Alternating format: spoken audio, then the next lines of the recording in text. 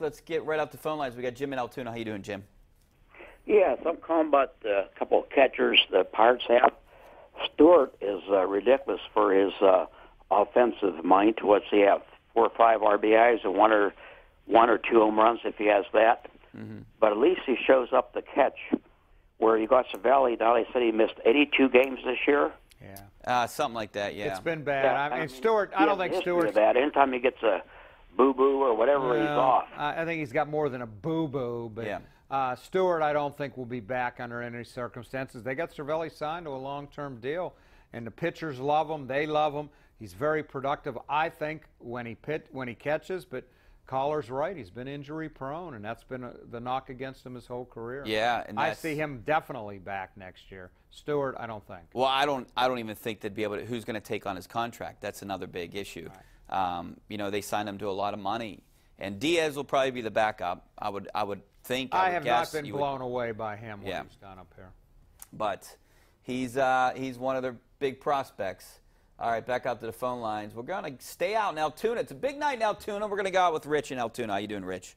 Oh, good, Rich. And I have a question for you about the curve in a minute, but I want to say something about the Pirates. You guys were talking about what's wrong with the Pirates. Here you go. You got right field. Polanco had the same injury 3 times this year. You don't know whether McCutcheon's going to be back.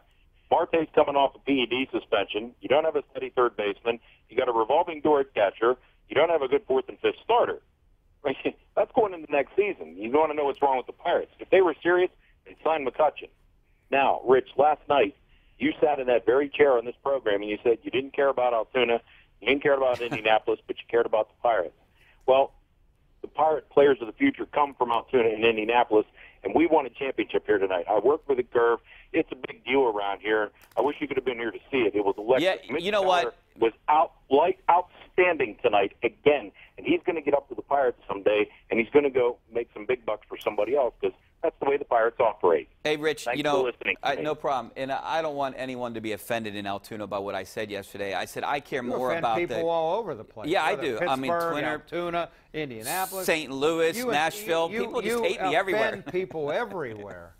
I do. But now Altoona's going to hate me. But I didn't mean it that I don't really. I just said it because I care more what's going on with Pittsburgh than I do what's going on in Altoona. I would sacrifice them not winning a single game if it means the Pirates going to the playoffs. And that's what I meant by that statement with both minor league systems. Right. You need players to come up through the system. You do, but I would give up all those players to have a chance to win a World Series this year.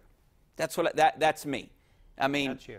That's me. That's not the Pirates' philosophy, but I would drain the minor leagues to try to trade everyone off. And what if you don't win? Then at least you went for it. Then you're done the next 10 years. Then you're done the next 5 years. But at least it might give you 2 years. They may be done anyway.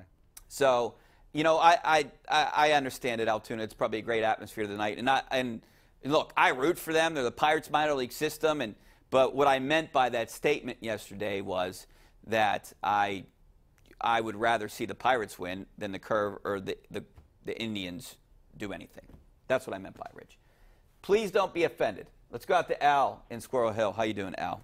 Yeah, how you doing tonight, guys? Yeah, you know what? I just saw the new Pirates schedule, and I just want to make this quick. Every team starting on March 29th next year, we start off against Detroit and Minnesota here for the opener, okay? And this year, the World Series doesn't start till October 24th. I think they should cut the season down. There's a plan for a 154-game season, have a 3-game wild card, and you could have the series done by October 22nd probably. I'll hang up and listen to your thoughts about that. Thank you. Those teams don't want to give up 8 gates, you know, that's paychecks. The owners don't want to do that. Players don't want to take less to play 154 as opposed to 162. I have a hard time imagining the schedule being squeezed. I just don't see it. Yeah, they get few days off as it is, and it's tough to get all those games in the amount of time. Yeah, I'd be for a shorter schedule, but the owners, like you said, you know, I always said that about hockey. Revenue at stake. I don't think hockey should start into December and over by May. They start tomorrow. Yeah, can you believe that? Penguin season. You were in Nashville, right? Yeah. We're both in Nashville. It seemed like 2 days ago. It was did. June 11th, and here we are 3 months later, and they're getting ready to go back at it. No wonder teams have a hard time repeating, let alone three-peating. It's amazing. And, you know, they seem to think that they have the team to three-peat. I do, too. They're favorites. You know, we could talk about the Penguins tomorrow. We're running out of time today. But, yeah, they got a good team coming back. They're looking for a third-line center. They don't get him now. They have some time, so I wouldn't be too worried about it. All right, we got to take a break. Back to wrap things up coming up next. Stay right there.